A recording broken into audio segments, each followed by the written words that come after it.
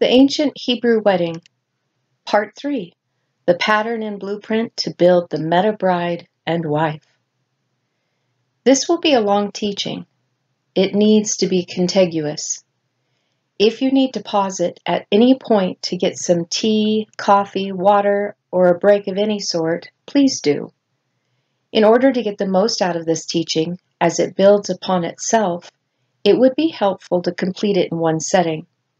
I also might say that this may be a little bit more difficult for some of you who have not watched the other teaching series, The Letters of the Deep, as we will be discussing morphology of the Hebrew root to the form seen in Scripture as it appears. All changes from the original root have a meta meaning, and it does apply to the bride and wife-to-be.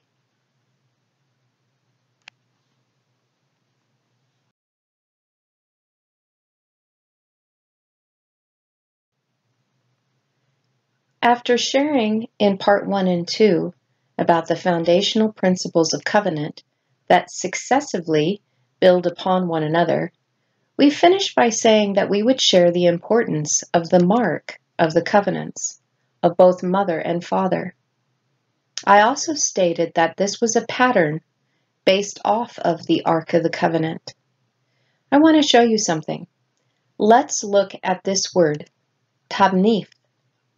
Strong's number 8403. It's from Bana, and it means structure, by implication, a model, resemblance, construction, pattern, figure. The first time that tabnith is used is in Exodus chapter 25, verse 9, which says, "According to all that I show you, the pattern of the tabernacle and the pattern of all its furnishings, just so you shall make." This verse in of itself really should be looked at closely, and I probably will be doing a teaching on it in the future. But for now, we are going to look at this specific word, tavnith. This is the pattern of the tabernacle and all of its furnishings, including that of the Ark of the Covenant. The root of tavnith is bana. This is a primitive root that means to build, literally and figuratively. From the root word, we see that the hey has been removed, and then the tav on the prefix and the yod tav on the suffix has been added.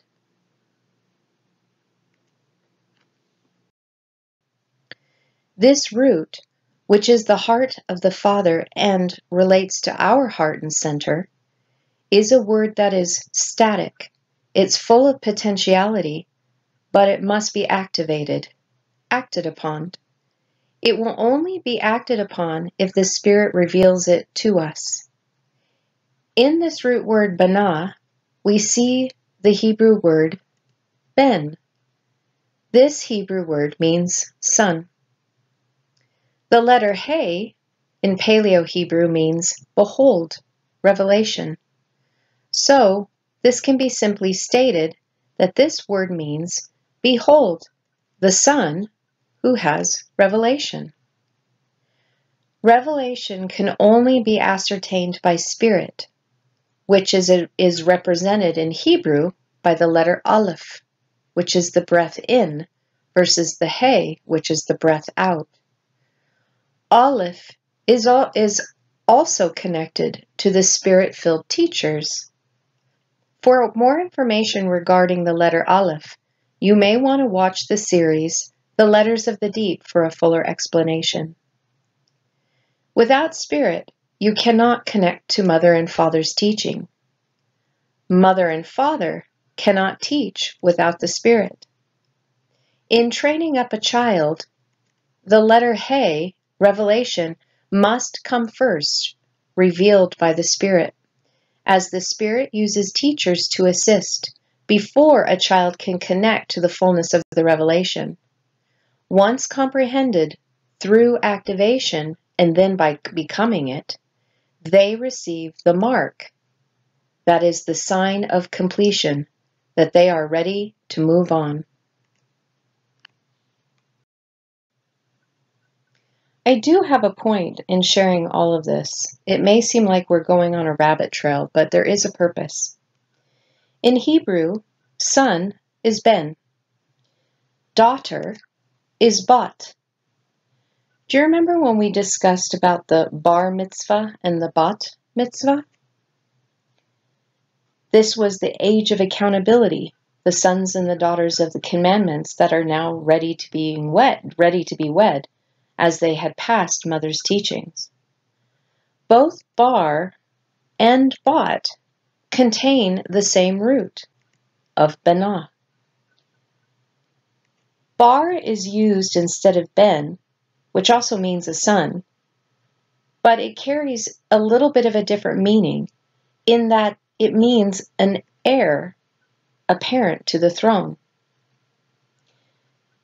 It does have the same root. The word bar will be important later, so don't forget that because I will bring that forward again. I want you to think of this as a metaphor regarding our spiritual growth. As humans, we contain both masculine and feminine traits. Women who are estrogen dominant still produce some testosterone, and men who are testosterone dominant still produce some estrogen. Spiritually, we can see this translated as the divine feminine and the divine masculine. Physically, we can see this in the two hemispheres of our brain.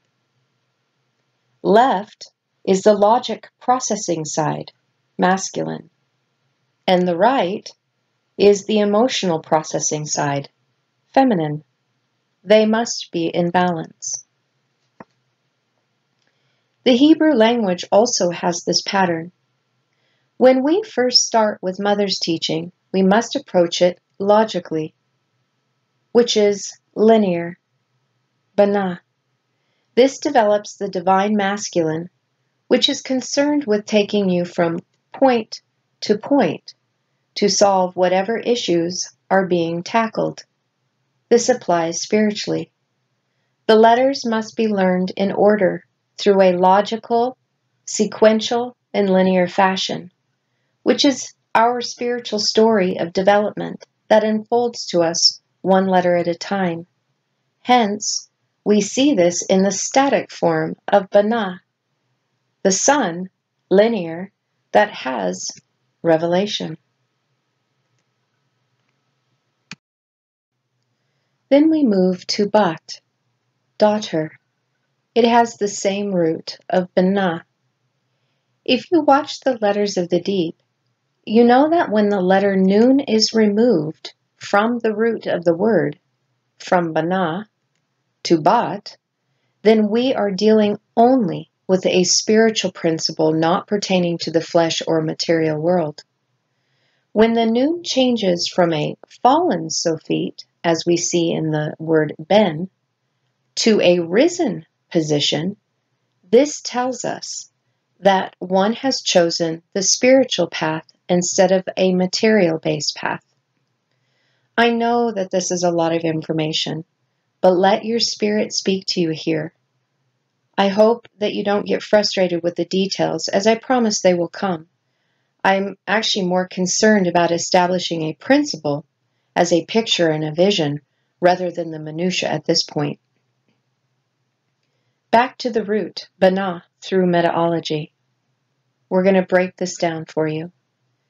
This is the potential. To build your temple, your spiritual temple, as family through covenant, is done within by making spiritual choices. A son that chooses the spiritual path will receive revelation in how to become one, sealed as the family of God. Those who have been taught and now therefore teach are yoked and tamed, having the thousandfold anointing to speak with authority, revelatory words. This process is initially done through logical linear thinking. learning the letters in succession, one at a time, the Aleph through the Tav. This is the blueprint, the pattern, to beginning our spiritual journey, which is linear in the beginning, in order to strengthen the divine masculine through Mother's teaching. Once that has been completed, then the work of the divine feminine begins. Now looking at Bat. Since the noon is removed, morphing its word into Bat, daughter, then we know that this teaching pertains to spirituality concepts only. Father's teaching is all spiritual.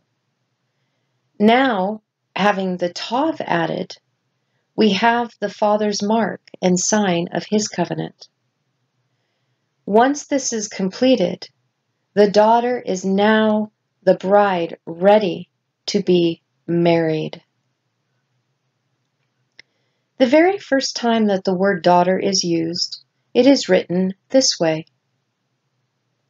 In Genesis 5:4, we can see it used there.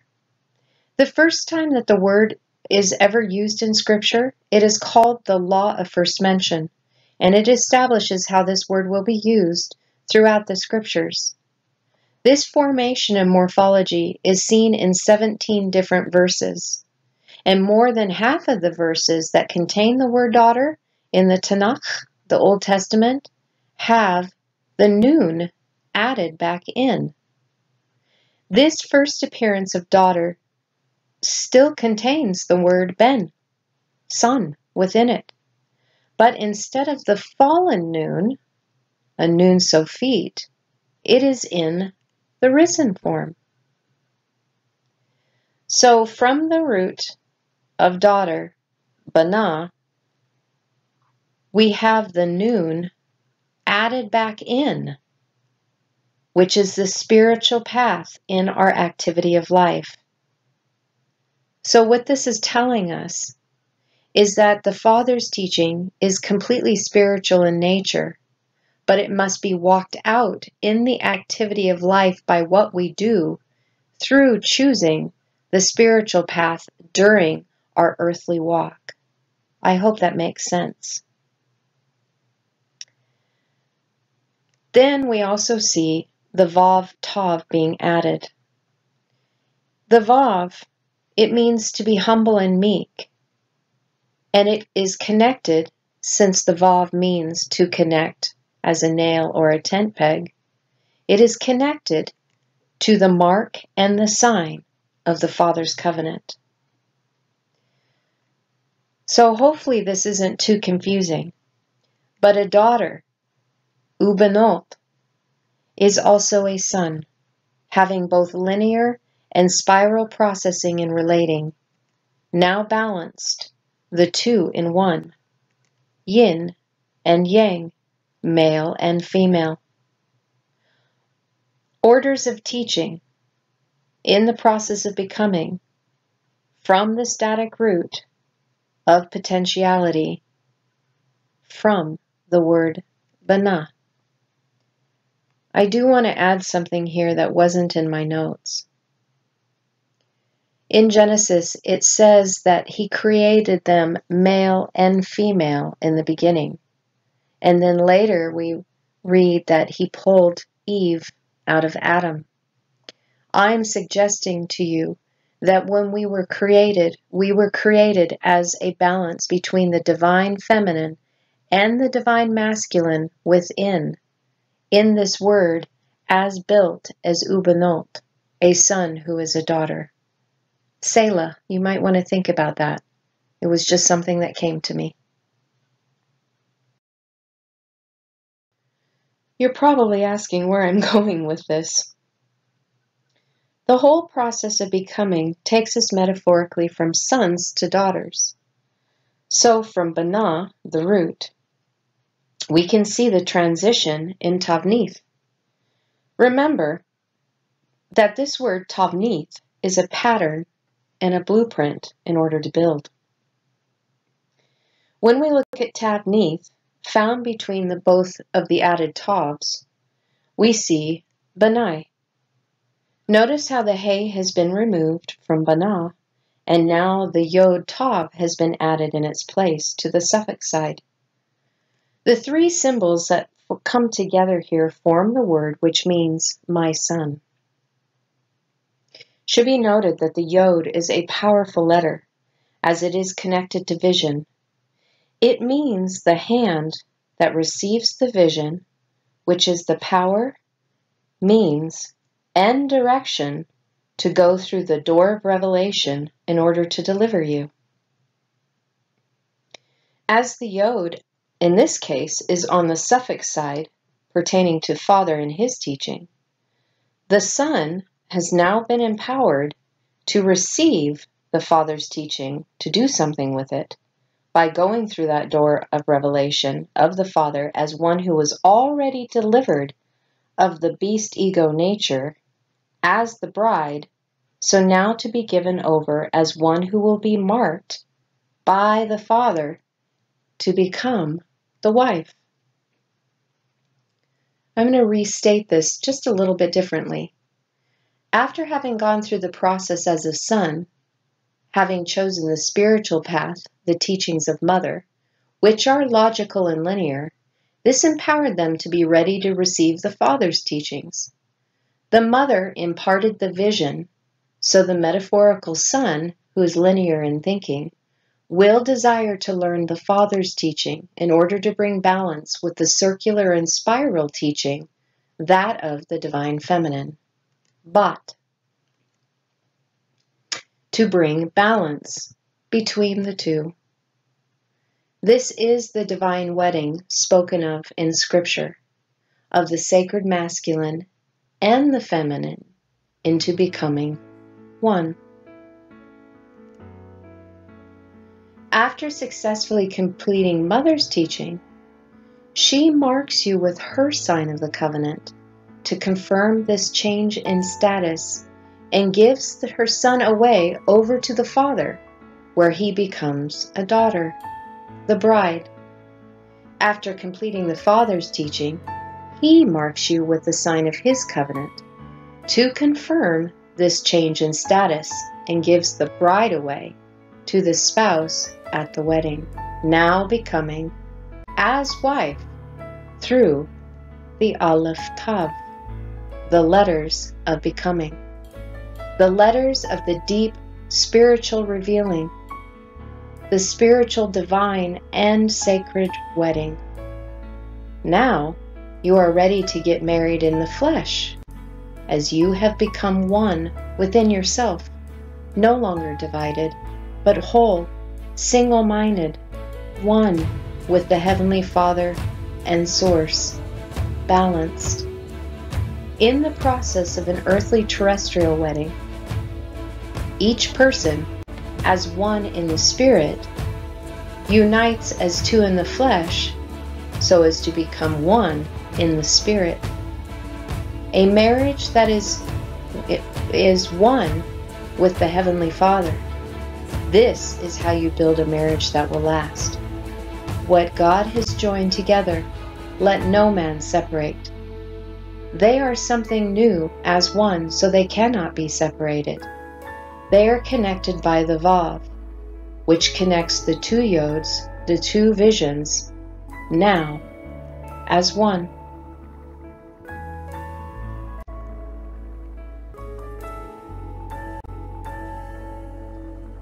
I am hoping that that made some sense. My fear is that it was a little clear like mud, but it is an important concept for us to consider with our earthly marriages. If we can find that balance within ourselves before committing to a terrestrial earthly marriage, we have a greater chance of having it to be successful, because when both individuals are balanced and whole, having the same unified teachings that they can then carry on together by studying together, this is the process where they become equally yoked and become one. If you haven't taken a break yet, I might suggest this is a great stopping point, because I know I need a break. That was a lot of information shared.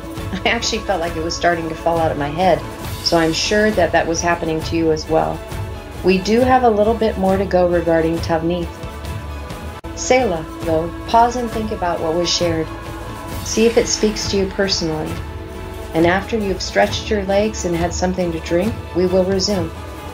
But for now, Shalom, Shalom.